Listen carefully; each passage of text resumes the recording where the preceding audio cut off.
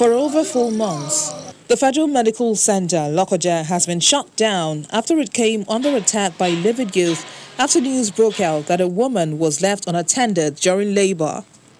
Since the lockdown, the management of the hospital have not been able to brief the public on the reasons why it's not offering any services.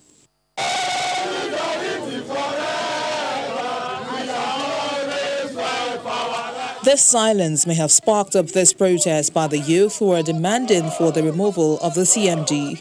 How would you come to a federal medical center and they will tell you to go outside and buy drugs? Is it normal?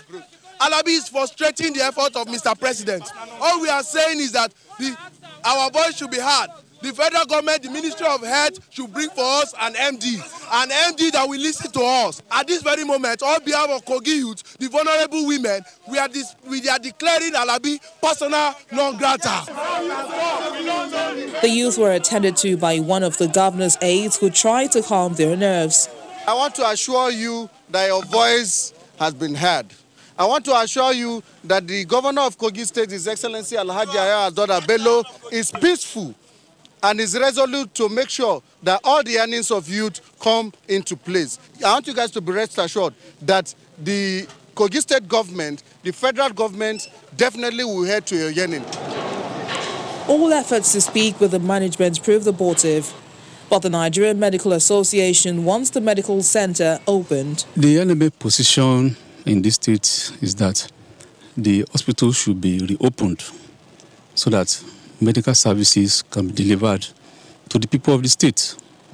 The hospital has been closed for a long time, for God's sake.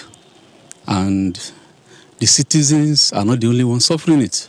Even the staffs of the hospital are also suffering it. The hospital itself is now a shadow of itself.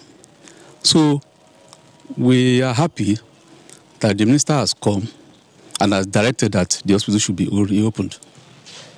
It's still not clear if the hospital will be opening for services soon, but residents are appealing to the parties involved to give peace a chance and make healthcare available for the people.